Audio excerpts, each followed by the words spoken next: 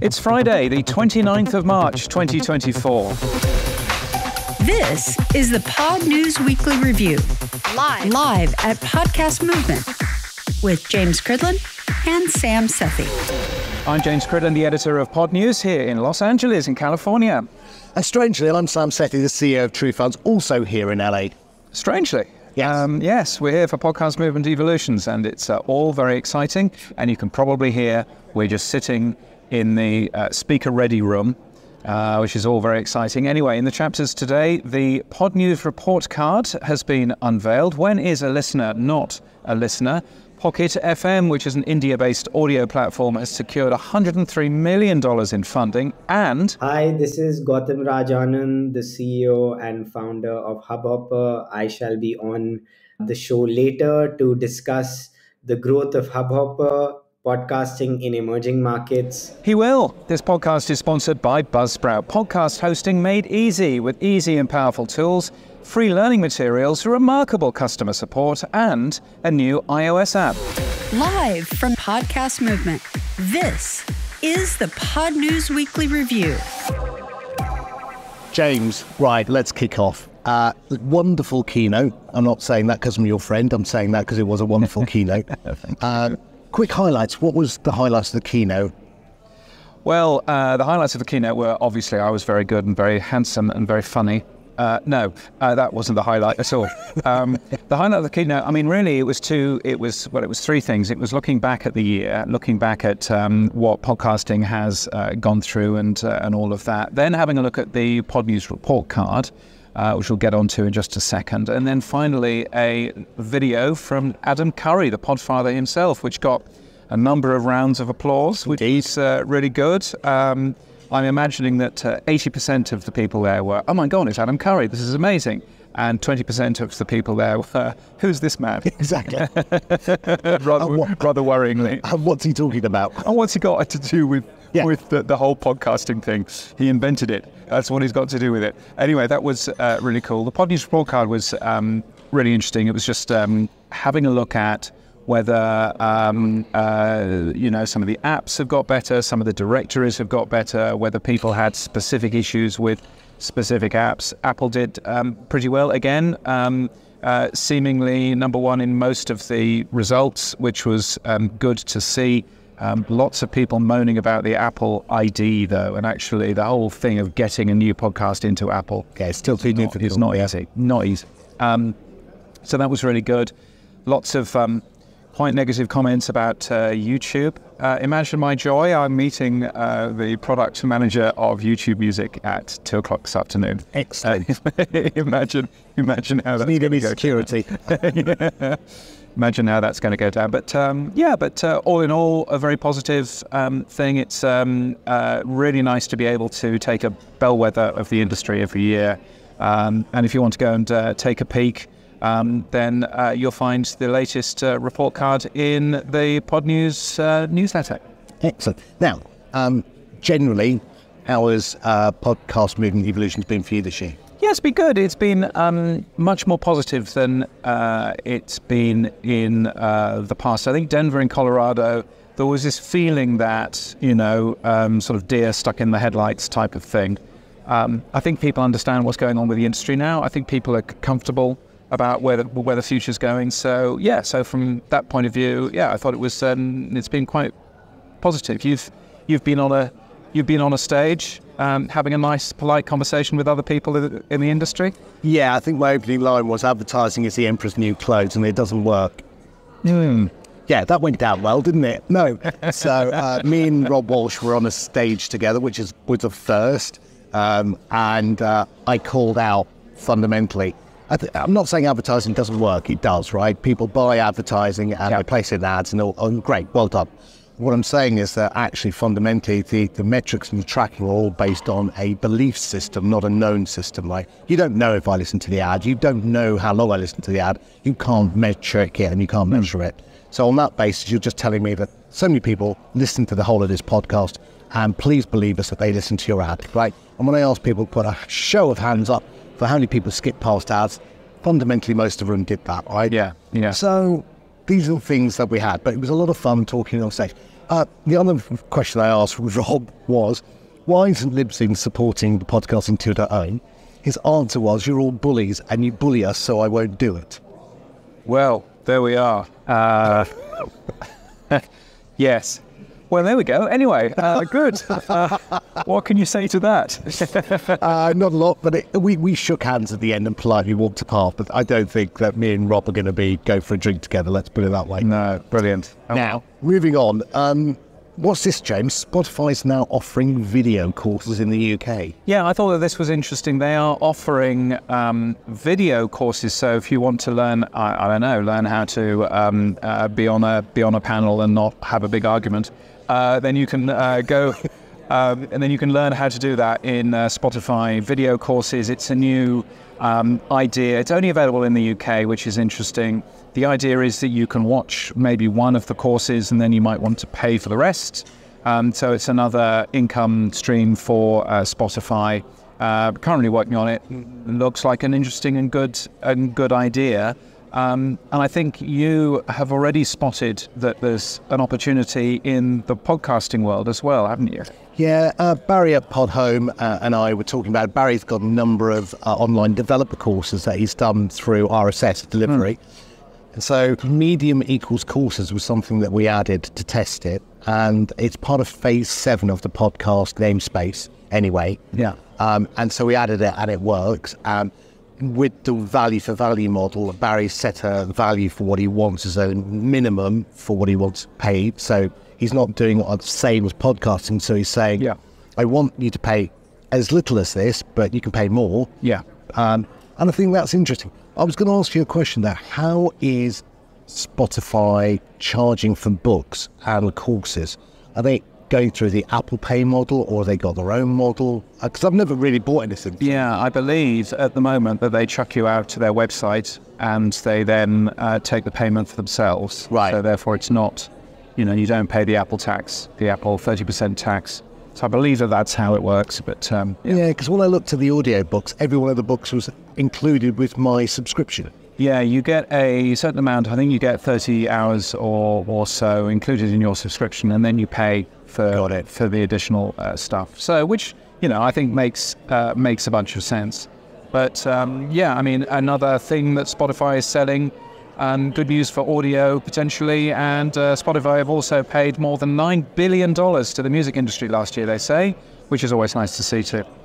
Yeah, I mean, is that, although top end, how evenly distributed was that? Well, I mean, it'll be going to the record companies, so it's up to the record companies to do a good job of passing the money on, of course, which they may or may not do, so who knows? All right. Now, James, when's a download, not a listen? Yes, this was an interesting blog post from Dan Meisner, Canada's Dan Meisner, who doesn't like the word listener, and he believes that downloads are done by downloaders and listens are done by listeners. I think there's a lot of quite sloppy language in podcasting, and I think one of the reasons why I'm very excited about standards and making sure that we use the same words to describe things as each other is precisely this. That there's a lot of confusion out there with even things like a listener versus a download, let alone anything else. And so Dan is basically picking us up on some of the language that we use. And I think that makes a ton of sense. Yeah, I read that whole report. And the thing that, I think I knew already, but worried me, was with Spotify and Apple, anything over 0 is considered a listen. Well, with autoplay, when it skips on to the next track, like for an episode, I might have done that by mistake, but that's now registered as a listen. That's clearly not the right thing to do, right? Yeah, I mean, it doesn't register as a download until you listen to 60 seconds or more. But weirdly, if you're a listener, then yes, you're absolutely right. It's anybody that's listened to more than 0 seconds. Yes, it doesn't seem to fit into the IAB definition. It doesn't seem to fit into, too much. And again, this is why I think a podcast standards group is a good idea to just firm up some of the language that we're all using. I mean, even apart from anything else, I think Acast calls a host-read ad a sponsorship, rather than a host read ad. I mean, surely it makes sense for the industry as a whole to call, to call something the same thing, to help advertisers, to help other people understand what's going on. So I think just, aligning language is always a good plan. Well, Dan, if you're listening, I'd love to get you on to the Podnews Weekly Review to talk more about this. I'm sure he will be delighted to take part. Okay, drink. We're going to talk about AI, James. Oh, brilliant. Yes. Yep. Yes. Interesting. A number of different content guidelines that were changed this week. YouTube now requiring disclosure about the use of AI in certain circumstances. So YouTube's new content guidelines, very interesting. They basically say you have to tell us if you're using AI to, firstly, make a real person say or do something they didn't say or do, B, alter footage of a real event or place, or C, generate a realistic scene that didn't actually occur. So if you're using AI to make stuff up, then you have to say so, unless it's obvious, in which case you don't. Apple Podcasts also sent me an email in typical Apple form. Sent me an email saying, we've updated our content guidelines. Gave me no further information. So, of course, thanks, Apple. So I have to sit there and run a diff on the previous version of the content guidelines and the new version of the content guidelines. And there's a few bits of EU legal language in there. But the main change is, again, AI. So if you use AI, then you have to mention that. It's very unclear what they mean by use AI. We use AI for some of the descriptions, potentially. And is that using AI? I don't know. But anyway, Apple are asking for the use of AI to be prominently disclosed in both the audio and the metadata. And Apple also want their transcripts to be, correct as well. So yeah, a bunch of AI things. I think just these companies are getting worried. This feels like covering your backside, because there's no way they're going to be tracking every podcast and listen to every episode. I agree. So I think this is, we told you that you couldn't do this, therefore when you get sued, we are not going to get sued because we warned you and said that you had to mark it and you forgot to mark it. I agree. I think it's a lot of legal backing. The one conversation that I've had with someone from Apple here has been around transcripts. He, or indeed she, was saying that weirdly, some of the podcaster-generated transcripts that are being submitted to Apple are actually worse than the automated ones that Apple would actually generate for themselves. And so, firstly, they said, stop doing that. Stop just generating automated transcripts that aren't that you don't actually go and check. And then secondly, I was saying, well, would it be interesting to have a tag in the podcast transcript tag to say whether or not this is completely AI auto-generated, or to say whether a human has actually checked this? Right. I mean, so if I go into the Buzzsprout app and change the transcript, which I can do, then that should flag to Apple that a human has actually checked this particular transcript. And maybe if no human has bothered to actually check it, then at least Apple knows that this is an automated transcript from the Podnews Weekly Review, for example. And I shall fess up now, I don't normally check the transcript for this particular show. Wow. Yeah. Wow. Okay. News to me. Breaking news. Anyway, there we are. Okay. Yeah. I think transcripts will have to get better, but yeah, it's a good way to flag it. Now, moving on, James, this was a story that really flummoxed me. Yes. I'd not heard of Pocket FM particularly, and then when they came out that they'd raised a Series D, not A, of $103 million, not rupees, I was like, wow, who the hell is Pocket FM? And why did they raise the money? Tell me more. Well, tell me more about Series D, not A. What does that mean? It's the fourth round of raising. So you'd have your seed round, then you'd have your Series A. So the valuation is basically very low. You're probably in the 5 million valuation for the business and raise $1 million. And then as the business grows, you fundamentally are saying that we're worth more, so we're going to raise B, then C, then D. Okay. That's all it is. Yeah. Well, there you go. So yes, it's an audio platform. It has audio books in there. It has podcasts in there, various other things as well. It's actually raised more than 196 million so far. 4 rounds, yeah. Yeah, which is quite a thing. Now, interestingly, the way that it works is you buy coins and then you spend coins on the content within the app. They heard you, James, the Fairground token. Well, yes, and I'm there thinking, well, that sounds interesting. Why can't we be doing that? Why can't we be, instead of talking about sats and Bitcoin and all of this other stuff that quite a lot of people are quite worried about, why can't we basically turn around and say, oh, okay, well, you know, it's just coins? Yeah, you could. And I loved what Rohan Nayak, who's the CEO, said. Pocket FM's business model is microtransactions, not subscriptions. And what he's saying is that he's using their own coin to do what we say about value for value. Yeah. And what's nice about the way he's done it, he can set that coin value to anything he wants. Right? Yes. Yes, I think that's one way of doing it.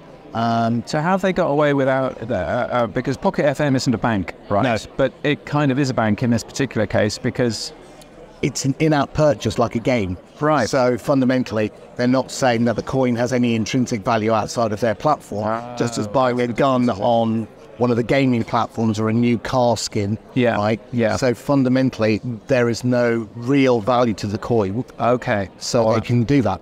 That makes sense, yes. So it's because you can't turn a coin back into money. No. Right, which of course with sats you can. So, It's a very good way of doing it. I met another platform that's starting to do that called Sheconomy, Anu, who's been doing that.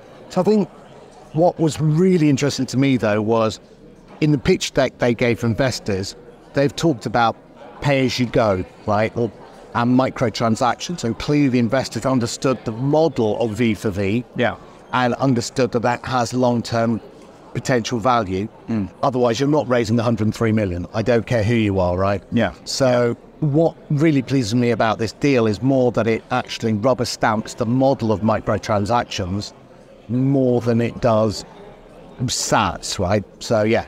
Really good deal. No, interesting. And I wonder how much of that is because it's an Indian company, because it's based in India, because it's because, you know, Indian people are paid in slightly different ways and all of that. I wonder whether that particularly lends itself to that. It wasn't the only Indian company who you have ended up talking with. Yeah, I didn't realise this was India Week, but it must have been.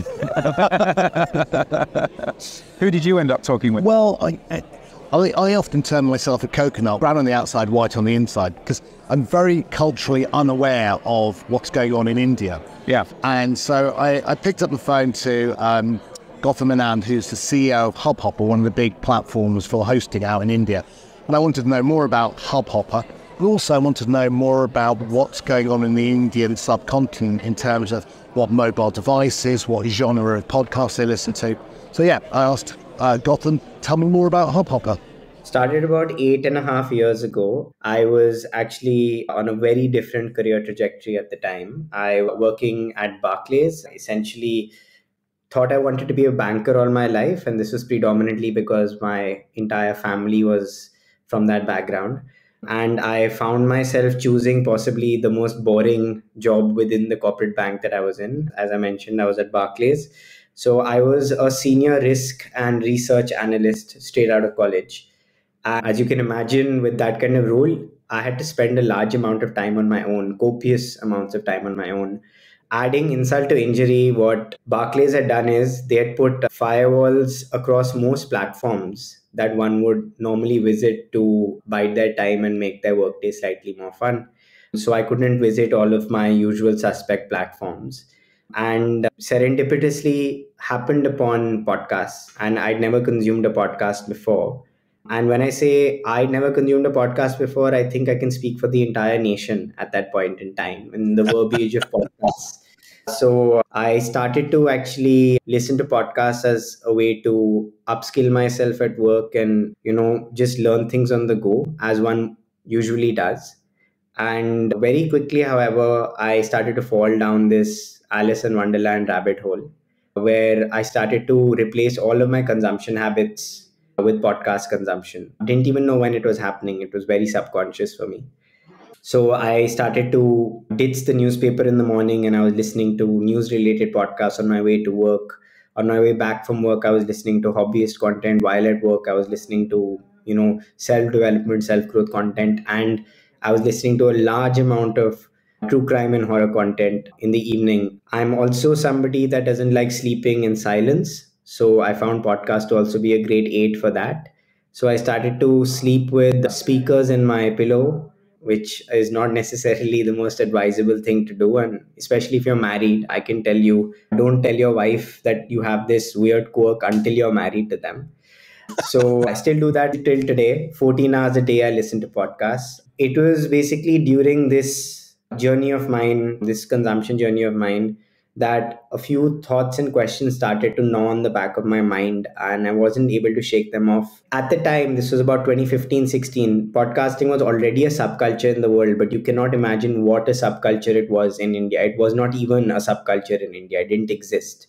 And I saw that there were a large amount of opportunities and headrooms for this space. So it was, of course, aiding with multitasking, which with people's dwindling attention spans on the one side and people's, insatiable appetite for content increasing on the other side, it felt like a no-brainer that people are going to turn to audio in the days to come. The second thing was that it was passive, it consumed less bandwidth. And then when I started to go a little bit deeper, luckily, my boss didn't know this at the time, but I started to spend a large amount of my research time where I was supposed to be researching other organizations and other industries. I was researching the podcasting industry at work. Good, my thing. Good use of time. Yes. So I found that from the standpoint of a total addressable market, the podcast market had very strong potential for growth because it had lower barriers of entry in terms of literacy, both on the creator side and the consumer side. It had lower barriers in terms of language, both on the creator side and on the consumer side. And it was a cheaper medium to create in as well as to consume in. But yet there was a discord between the fact that all of this opportunity existed and it felt all rosy and amazing on one side. But then on the other side, you just weren't seeing this growth taking place at all. So I wanted to actually understand this a little bit more. And by this point, I think I reached a slightly unhealthy level of obsession with the medium. So I spoke with my family, incredibly supportive. And I left Barclays, and I won't even say to set up Hubhopper. First year was just exploratory. I was just trying to understand the space. So left Barclays and set up shop at a coffee shop initially, where I created a bunch of alias email accounts so that it looked as though I had a larger team than I had. So I had various different names. And as they say, Gautam, fake it until you make it. Fake it until you make it. Yeah, so that was a very beautiful time because I was just spending hours speaking to different people across the industry, across the radio industry, across media conglomerates, across individual creators, across potential listeners, I would actually sit in Ubers. This was a really fun experiment where in India, you would actually have non-music audio content interspersed with music content on the radio, because there are not many radio channels that are there. So you're actually seeing, Uber drivers that were listening to what you would call podcast content. And then I would ask them whether they've ever heard the Nomenclature podcast, and none of them had. And they essentially would shrug me off and, sort of pawn me off as somebody that was wasting their time. And even when I spoke to people about podcasts, there was always a belief system that people had that it was content that was only meant for the West, and it was essentially content that was not necessarily relatable. And I think a large amount of this is also because of how the name of podcasting came about, which helped the Western market in adoption, but not necessarily the Eastern market. So with the Western market, you saw the word podcast come from the word of iPod and broadcast coming together. And it was an amazing marketing stunt from, well, Apple didn't do it consciously, but essentially it benefited Apple very greatly. But from the rest of the world that were more Android focused, they started to look at the word podcast and they started to associate it with people that had Apple devices, which came from a very specific demographic of society. So they didn't feel that it was necessarily content that was meant for them. Where while at the same time you were looking at this entire populace also being very addicted to storytelling related content, listening to religious narratives 24 hours on loop. So they had big patterns of consumption in non-music audio content, but weren't necessarily pinning that along with the word podcast. So there was a little bit of confusion with the word and the terminology on one side, with understanding what the space was about. And then finally, I think the biggest problem statement that we found was when we went and started to speak to creators or people that wanted to create in the audio space. And just, I was appalled and shocked to see how fractured and fragmented the creation process was, because at least from the creator's perspective at that point in 2015, they thought they needed to go to a studio or they needed to purchase equipment at home, which cost them money. Then they needed to go to Audacity, which would take them a large amount of time, or they would give the work to a post-production expert who would cost them money.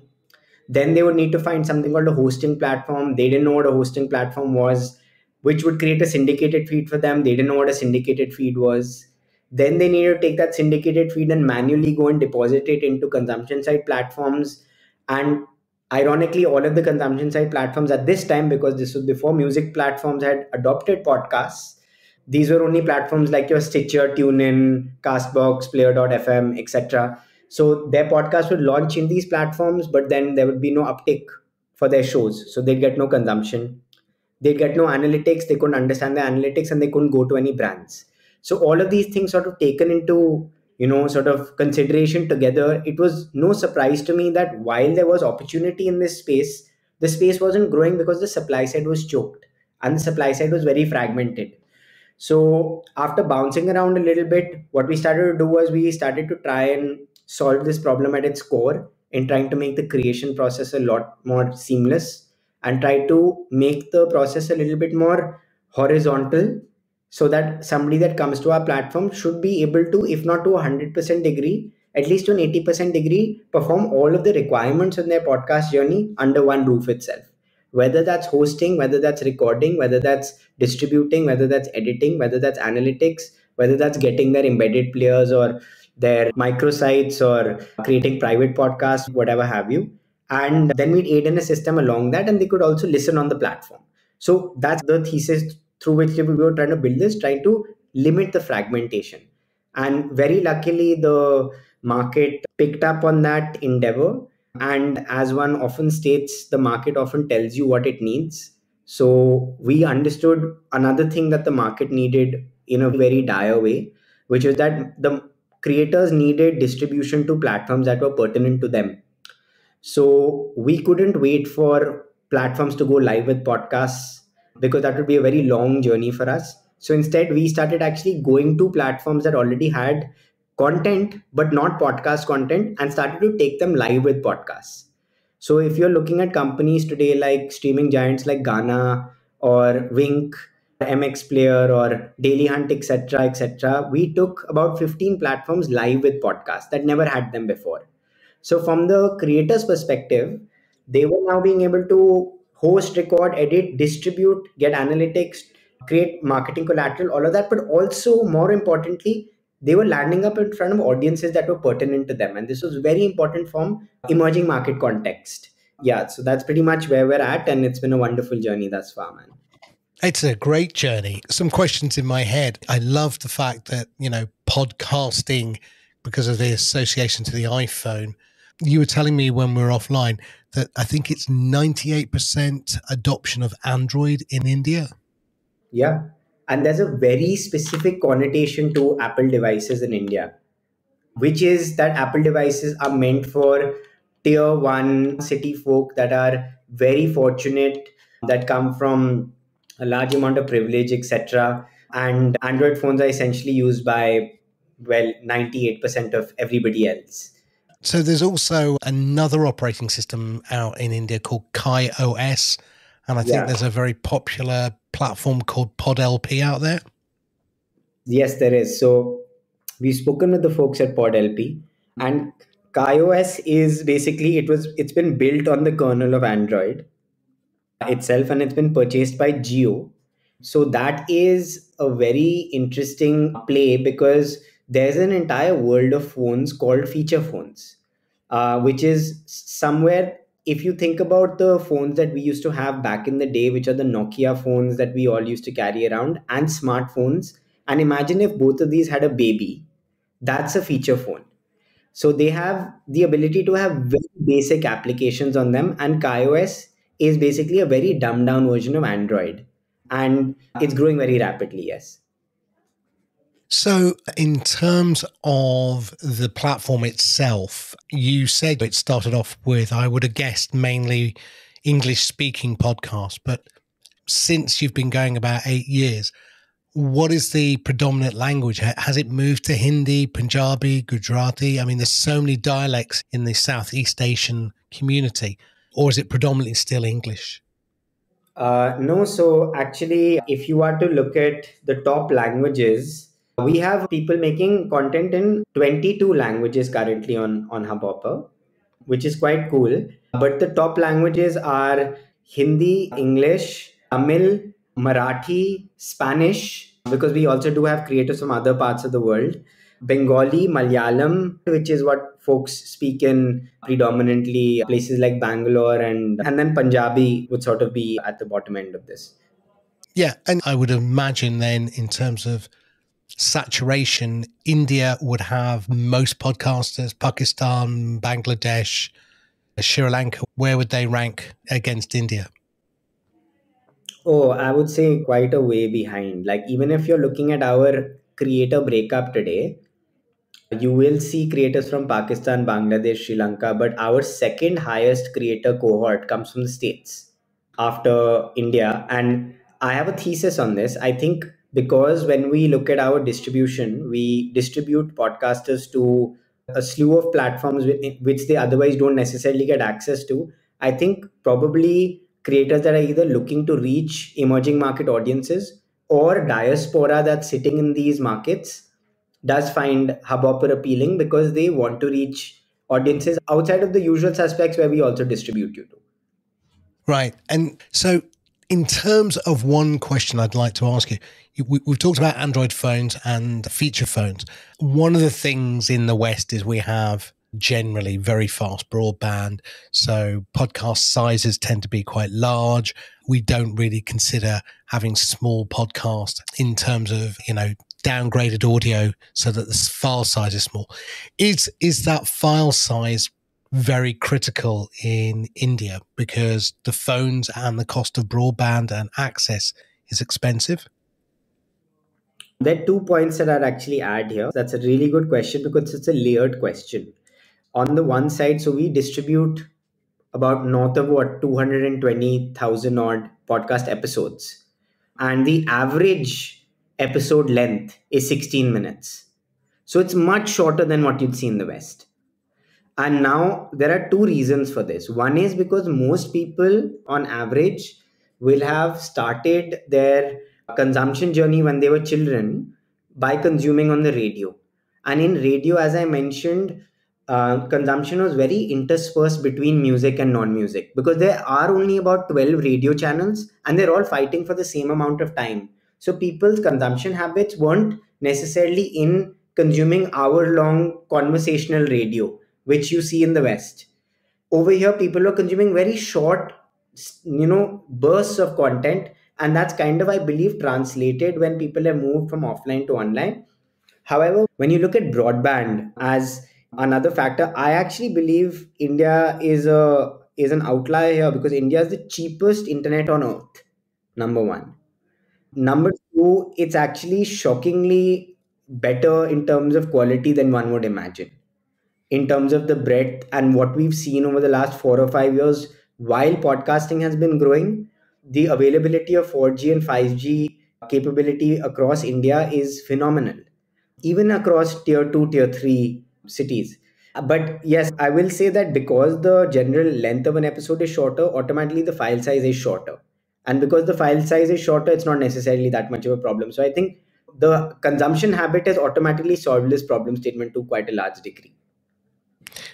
You talked about short podcasts, but that to me sounds very odd. I understood why from, radio consumption, but India's super famous for Bollywood and 3-4 hour films.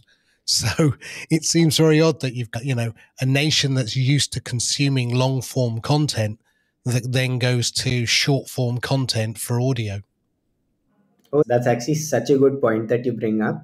I think it's because when people consumed audio content, they were used to consuming it in a shorter format. But when people were consuming immersive movie based content, it was meant to be a family experience that everybody went to the cinema hall together and then they enjoyed this hyper reality kind of experience with Bollywood. So they're considered very different in that way in terms of what the consumption experience itself needs to give folks. And you also see people, I'd say, in India consuming in a sort of staggered format. So they'll consume a little bit, then they'll stop, then they'll come back to the same episode, then they'll consume a little bit again, then they'll stop, then they'll come back again. So that's, I would say, one of the reasons why you'd probably be seeing this.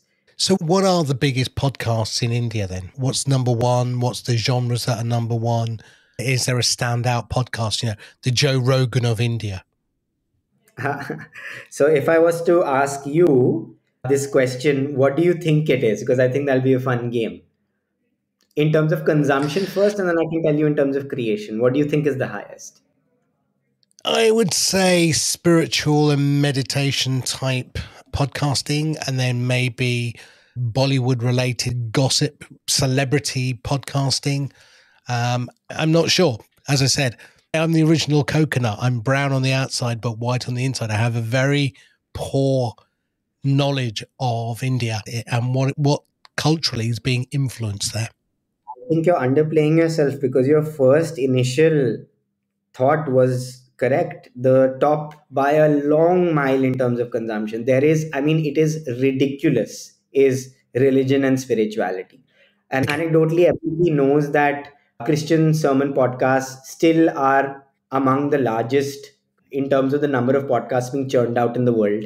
But in terms of consumption, just the sheer difference between this category and the rest is, it's earth and moon level difference. And I'll give you an example as to why. So imagine a user base that is coming to platforms to consume one podcast which only has one episode, and they'll come and consume that same episode which is called Hanuman Chalisa, and they'll listen to that same episode for 12 hours, and they'll come back the next day and they'll listen to the same episode again for 12 hours without the expectation of a new episode ever coming again.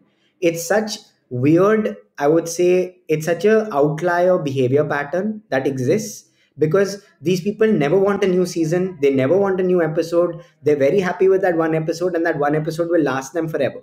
So you're looking at religion and spirituality essentially leading the fray here. Post that comes education and self-development, because a lot of people still associate podcasts directly with education and self-development and self-growth. So they're trying to upskill themselves with podcasts. Then comes horror and true crime, because I think across the world, that's probably a genre that definitely does really well. However, I recently did hear that in Indonesia is one of the only markets on earth in which the true crime genre does not do well at all. I don't know whether this is factual or not, but I heard this anecdotally.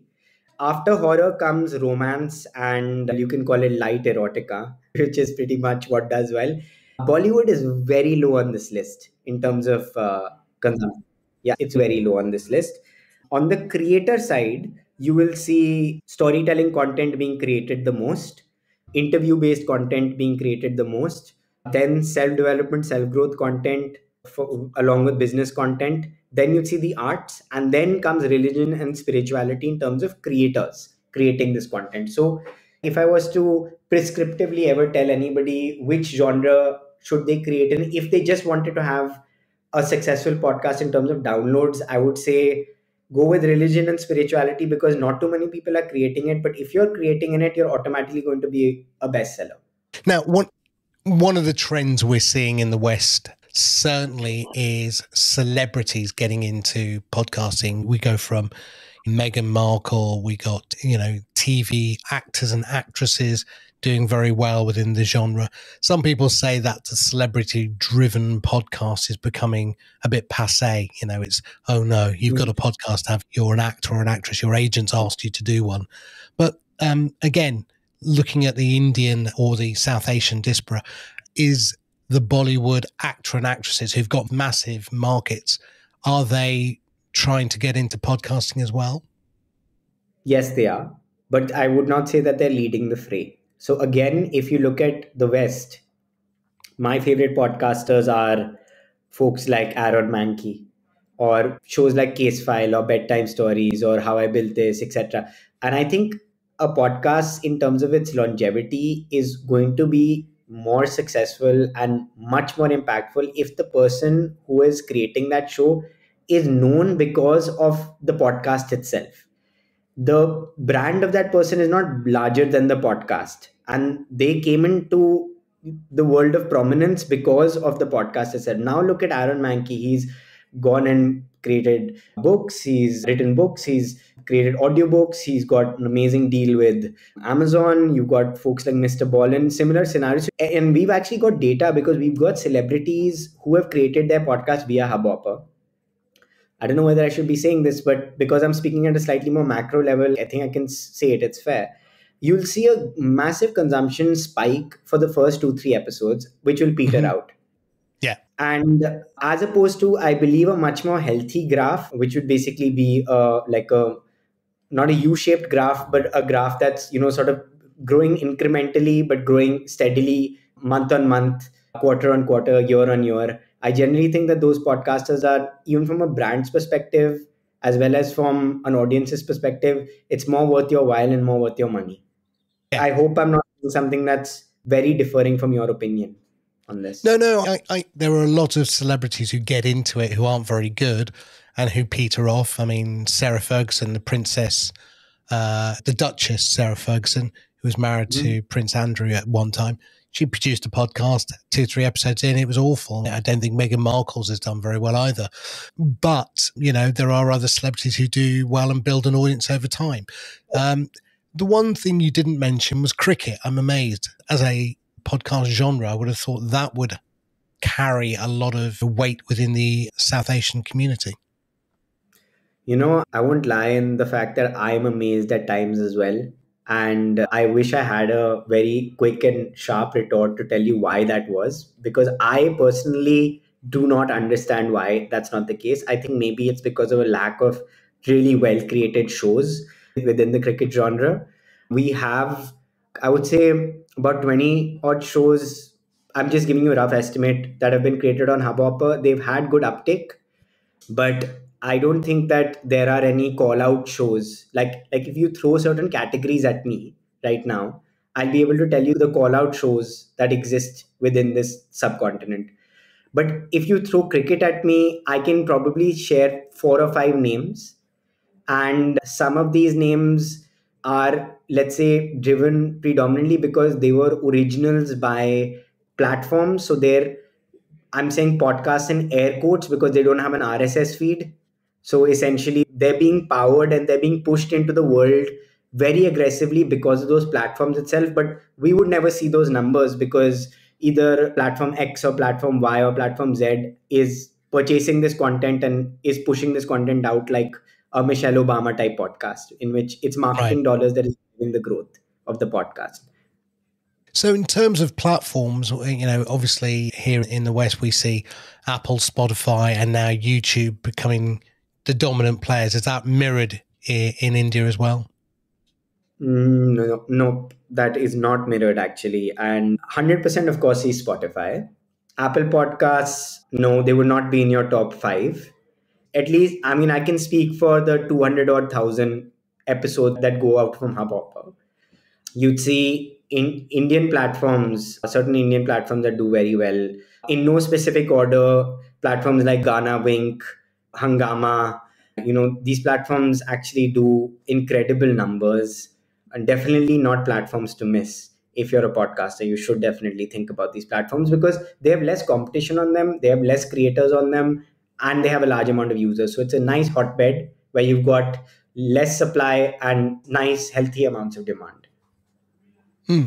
Now, one thing I read in Podcast Daily was the government's cracking down on Google Play Store, much like the EU cracked down on Apple's store with the fees that they're charging. Do you think that Google is going to reduce its fees or do what Apple's done, which is dig its heels in and do the minimum that it has to do in order to comply? I think they will. And again, I can't say for certain, but I'm very fortunate to be part of a few different groups within the startup ecosystem, which have, I mean, if you are to state the top 100 entrepreneurs of the country who drive change at a government level, these groups essentially have all of those folks. So I am very fortunate to be a passive person within these groups that is able to read this information prior to them coming out in the news. So I read the discussion that they have. I read what they're thinking about as a plan of action to go to the government with. And then 3 hours later, I'll see an article about what was discussed on that group. And it's Right. completely surreal to see. And they're a very strong community of folks, touchwood for every entrepreneur in this ecosystem. And they're all together driving change. Each of them is very powerful in their own right. And when they come together, they're an iron fist.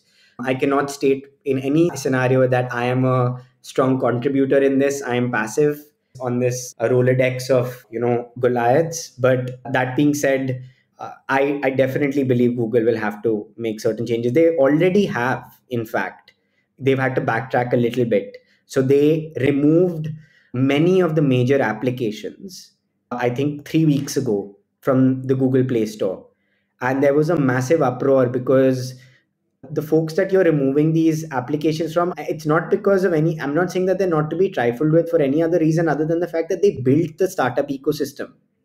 And you're talking about the startup ecosystem in one of the most active startup ecosystems on earth today, which is India. So by unceremoniously removing all of them without letting them know from these platforms, I don't think it's justified at all.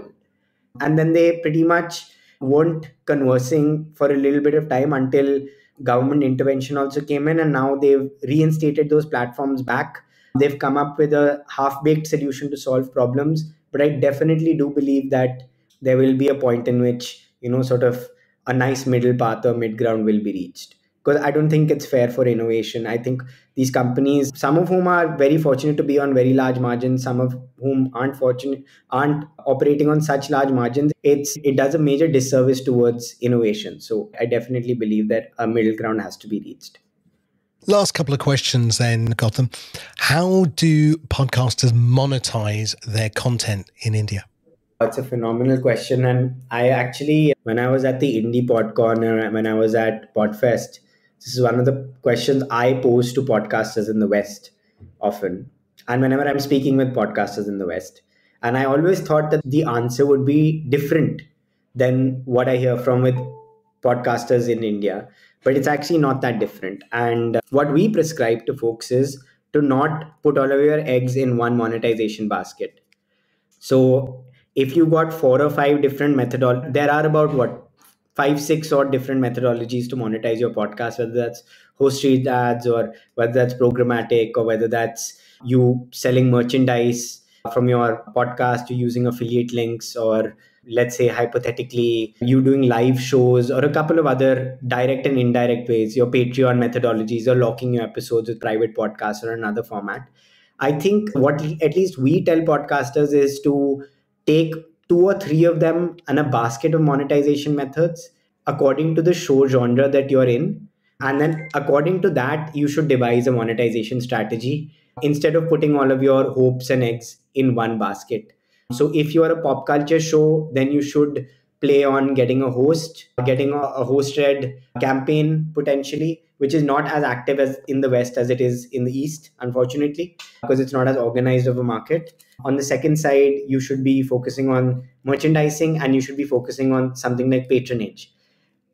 However, if you are a business acumen related podcast that is teaching people something invaluable, which may aid them because it's content that would otherwise be locked, in that scenario, you can have a private podcast version of your specific podcast you should have a Patreon element to your podcast, and you can have a hosted ad.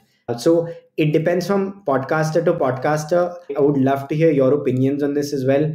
I think overly monetizing a podcast is unattractive for the listener, but if you do it in 2 or 3 different ways that are strategic, it actually both increases your overall quantum that you can monetize, but at the same time, it de-risks you.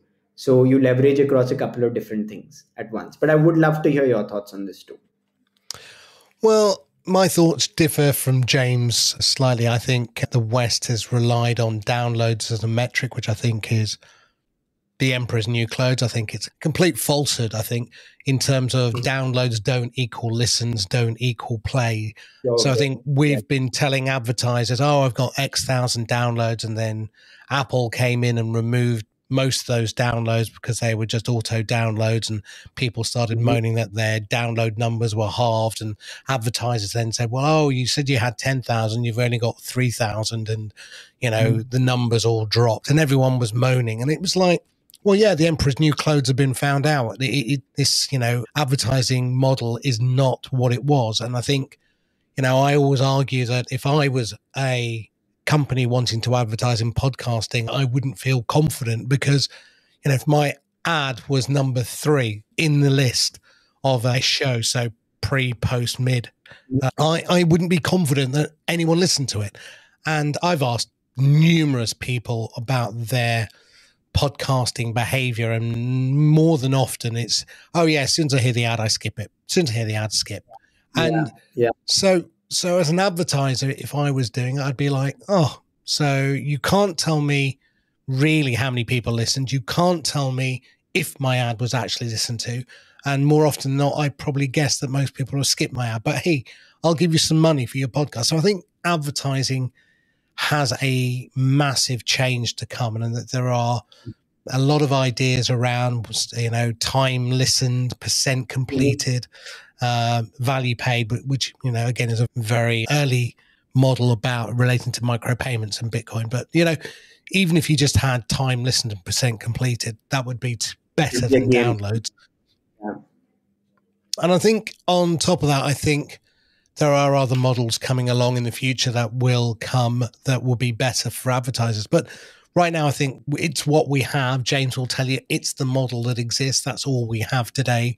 So let's not throw the baby out with the bathwater and, just poo-poo downloads. But I think if the industry is to grow, I think we need to change, and we need to add value back to advertisers who feel then that there is a true value in promoting it. I think host-read ads, and we're seeing one of the big networks in America called Twit, This Week in Tech with Leo Laporte. They're famously being host-read ads, and they're struggling madly now because of programmatic and dynamic ad insertion and all these other types of formats, which they don't want to take on board. They feel that's a very different model to theirs. And of course, advertisers just want to do this at scale rather than do host-read ads, which aren't at scale.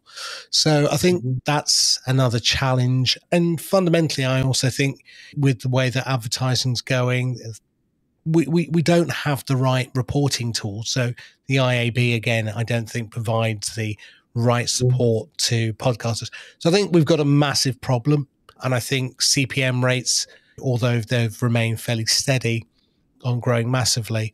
And I think sponsor-related podcasts really only appear at the top of the list. The big podcasts get the sponsors and the big advertisers, but at the bottom, the long tail, I think people still struggle. Although I think there's great value in the long tail because you've got a very focused, dedicated audience. Even if you've got 50 people listening to your podcast, it's clearly 50 people in a genre that an specific advertiser might want to reach. Last thing to ask you, one of the things you and I have been talking about offline is the idea of podcasting 2.0 and the next generation of podcasting. Now, you have already started to add some podcasting 2.0 tags to Hubhopper. What have you been working on? Yeah, so we have about 7, I think, right now. So we have, the generic ones. We have funding. We have GUID for episode. We have episode. itself. So in total, about 7 that we have out right now, and definitely want to play around with getting a bunch more in the days to come. I keep reading about Podcast 2.0 and definitely find it incredibly exciting. And I think it's super exciting, the couple of things that you were mentioning. One of the tags I was wondering whether you supported was the transcript tag, which clearly Apple's now popularized across the mass market. It's been there for probably about a year or so in the Podcasting 2.0 apps. But now suddenly with Apple adopting it, suddenly everyone's gone, oh, transcriptions, they're a great idea. Do you have transcriptions within Hubhopper? Yes, we do. Yes. Because I would have seen the multiple languages that you have, that would be quite essential, really. Yeah, and you can also create transcripts for your show within Hubhopper itself. So what we've tried to do, one of the endeavors that we keep doing, because this is something that podcasters in India definitely need, and in emerging markets, is they need their turnaround times to get shorter.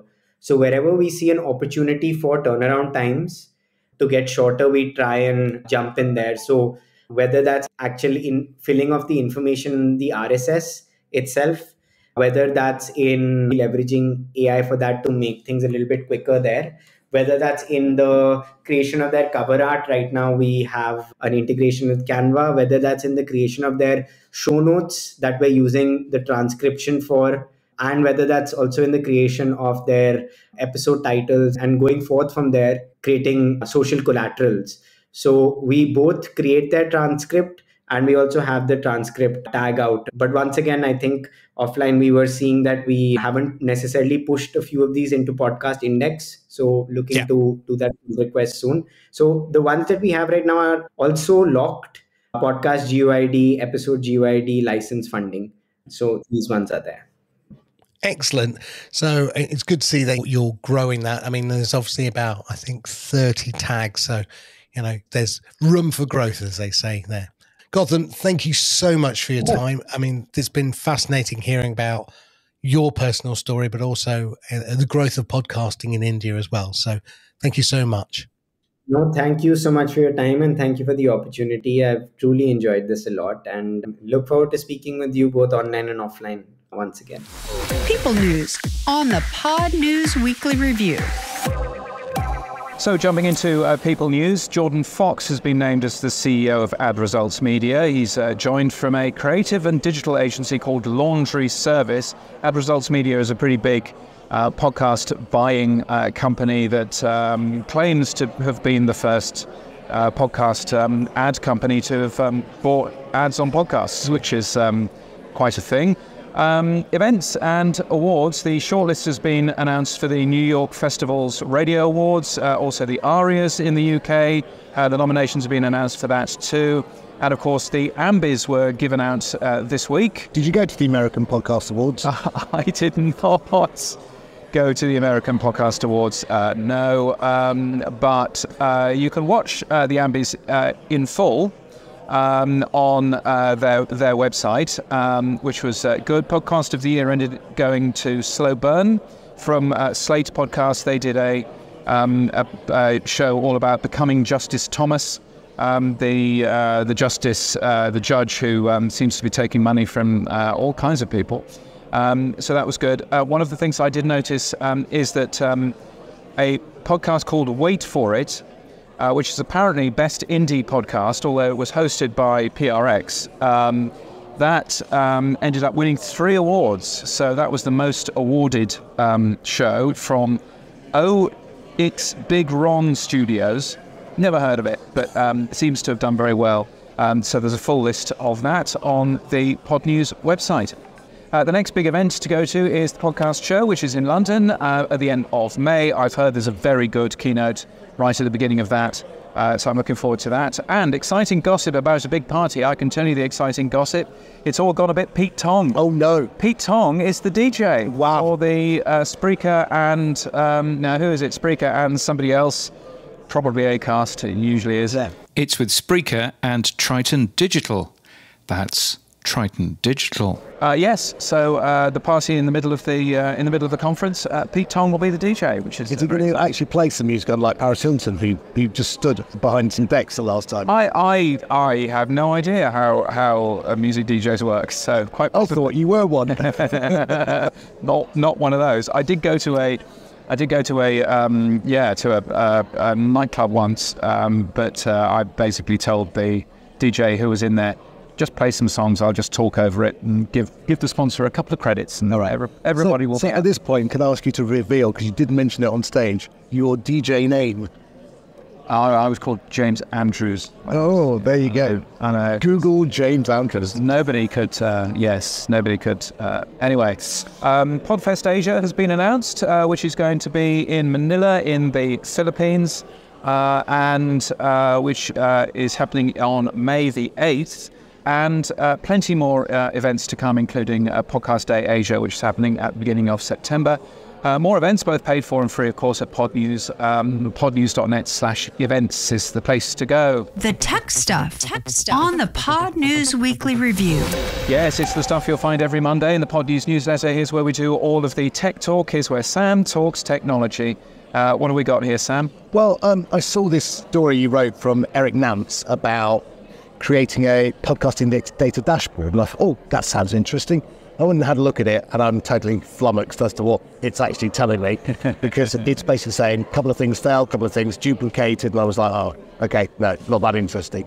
No, I think it's a tool to spot duplicates in the data, other data issues and things like that. It's done by somebody that uses the R stat software to do other things, and I think it was a good piece of work from him. I think it's going to be very helpful to get rid of the duplicates in the podcast index, because there are quite a lot of them.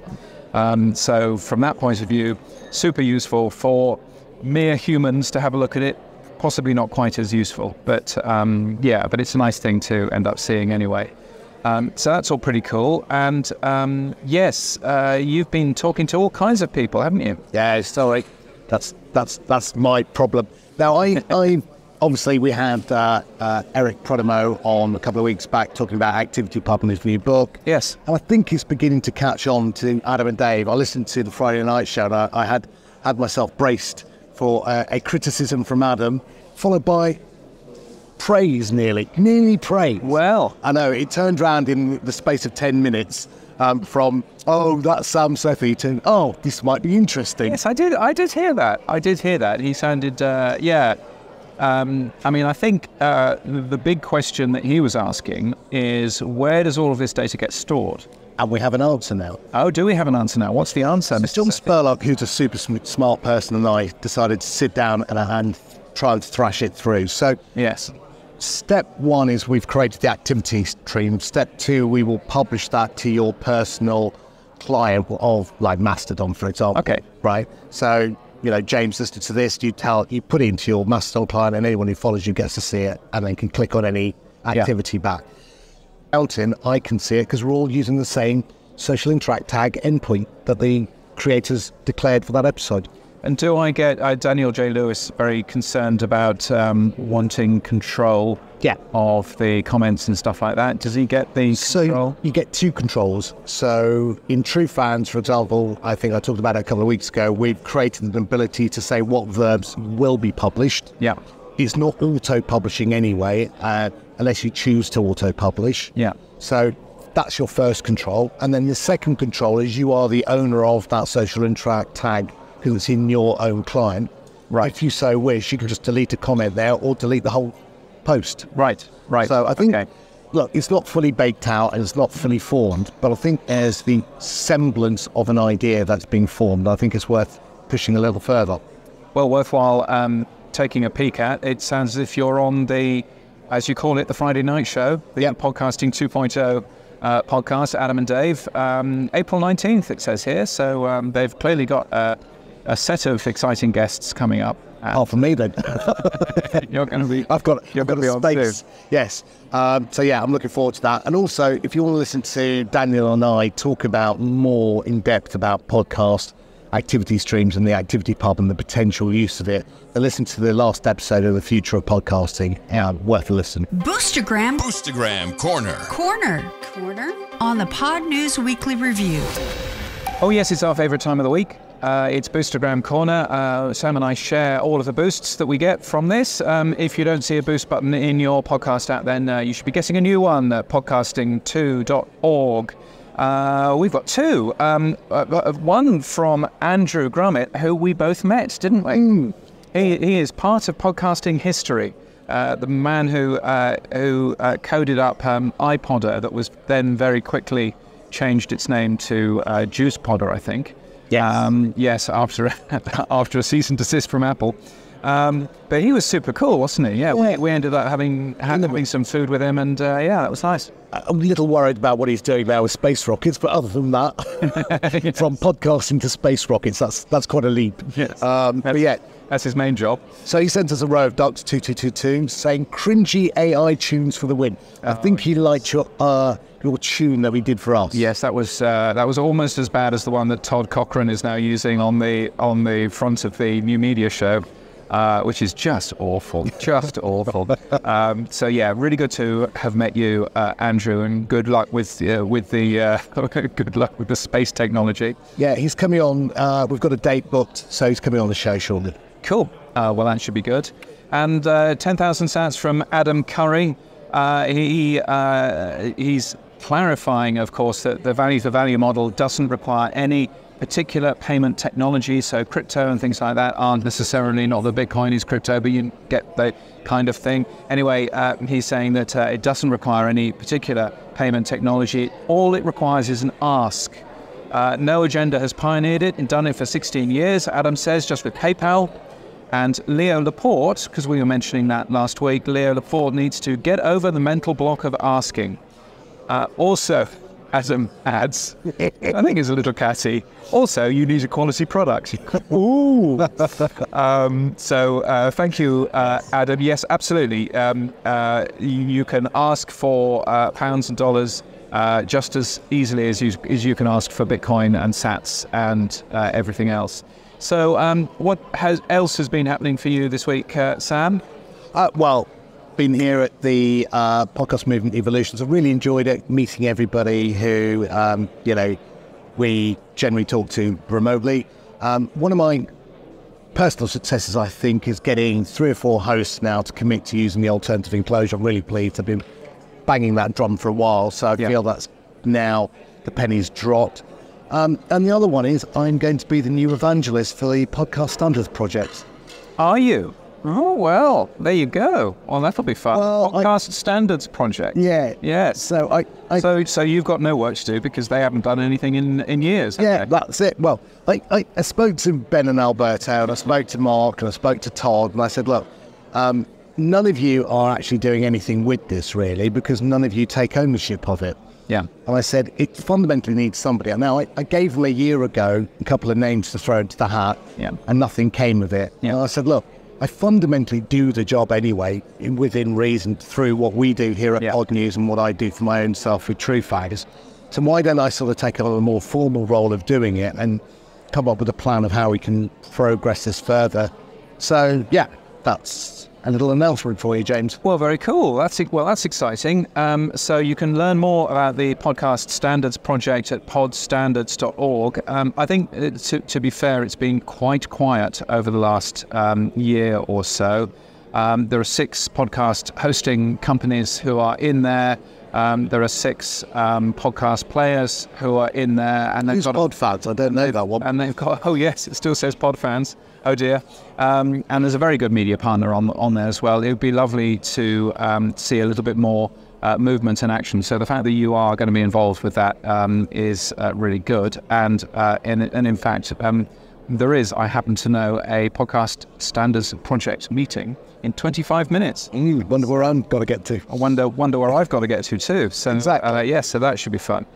So excellent news. It's nice to see that happening. So what's happened for you, James? Well, I've been all over the place. Since we last spoke, where did I last speak to you? Oh, we were in Munich, weren't we? Yes. So I went to Oslo earlier on in the week, where My bags stayed for some considerable amount of time. And buy an AirTag. That's what I would say. If you are doing any travel, stick an AirTag in your luggage because you can then tell the airline, as I did, where your bag is when they lose it.